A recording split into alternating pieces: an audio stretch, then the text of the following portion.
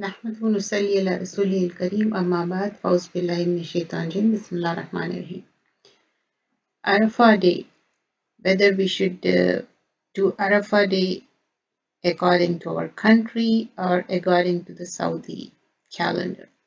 Let's see the fatwa. This is basically taken from Islam QA. So here it says like 9th day for fasting is different for those following the regional opinion of Eid al-Adha. So 9th day in Saudi Arabia, like it is according to their moon sighting. But whereas you are in different country and you have a different day, so you're gonna fast on 9th of Arafah, day of Arafah, according to your moon sighting or according to Saudi calendar. When we see the hadith regarding this matter, Rasulullah ﷺ did fasting for 9 days from 1 Zil-Hijjah up to till 9, day of Arafah.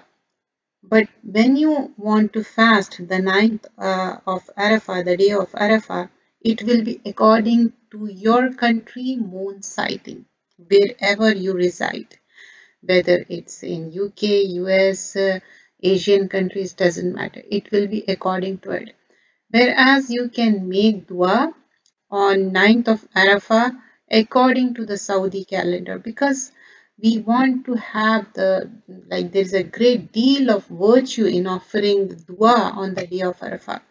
Because of the hadith of Abdullah ibn Amr bin As radiallahu anhu, according to which Prophet ﷺ said, the best of supplication is the supplication of the day of Arafah.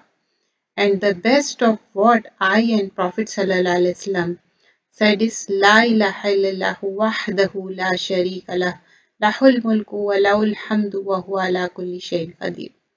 So translation is, there is no God but Allah alone with no partner or associate.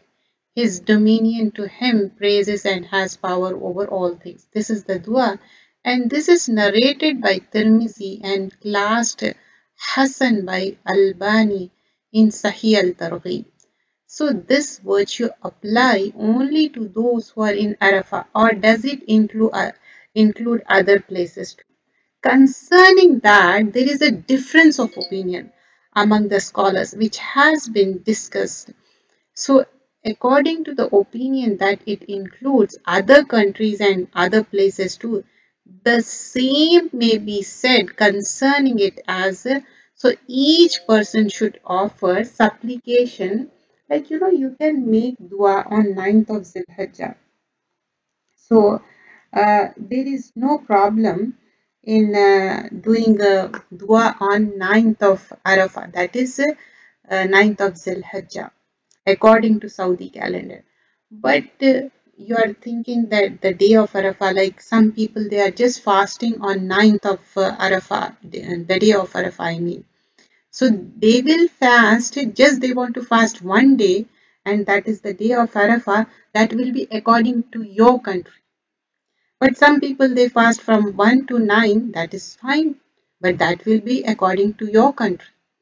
But you can make supplication, you can make dua on 9th of Arafah, even though your Arafah day is different from the Saudi time. Like, Saudi, they have earlier and you have later, doesn't matter, or they have earlier or you have later, because it is recommended to make dua, lot of dua on day of Arafah, and following dua, La ilaha illallah wahdahu la sharika lahu, lahul mulku wa lahul hamdu wa huwa ala kulli shay'in qadir.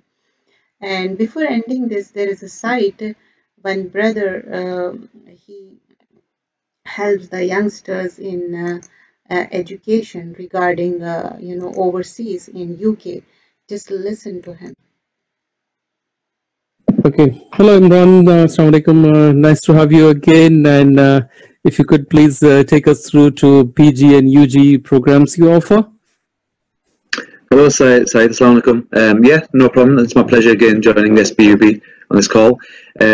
Yes, so just to introduce myself, my name is Imran Rashid and I work for QA Higher Education. Last time we spoke about the foundation programs we offer with the universities we work with in the UK. Today I'm going to speak about the undergraduate and the postgraduate offerings we have at the universities we work in partnership with. Okay? So there are two universities. The first one is Northumbria University London, which is a branch campus in central London. And then there's Ulster University in Birmingham and in London, which again is a branch campus located in the UK. Okay, so the first university I mentioned, which is Northumbria University London, here we have a branch campus in central London. The closest tube station, the closest train station is Liverpool Street Station. It's located. So you can refer to this channel. This is SBUB Group Limited, and I will give the details in the description box, and you can get the information there. Jazakallah khairan kaseera. Subhanakallahumma bihamdika nashhadu an la ilaha illa anta nastaghfiruka wa natubu ilayk. Assalamu